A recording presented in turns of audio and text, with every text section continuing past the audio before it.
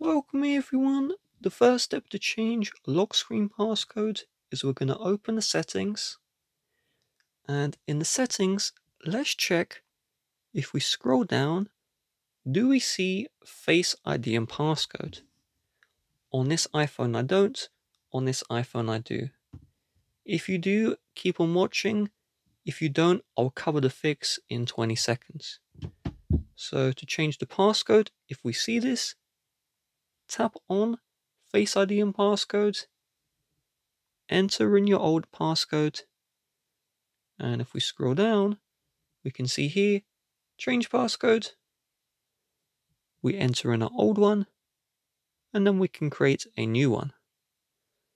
We have passcode options to change the type of passcode we use.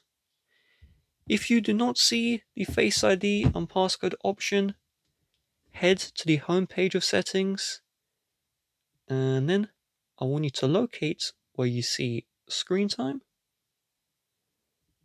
and then I want you to locate content and privacy restrictions. Scroll all the way down until you see passcode changes, and set this from don't allow to allow. Then head back to where the Face ID and passcode would be located, and patiently wait for it to show back up, and you can see it here. And now we can change the passcode, no problem. With that being said, if you would like to help support the channel, please do check the description. Bye bye.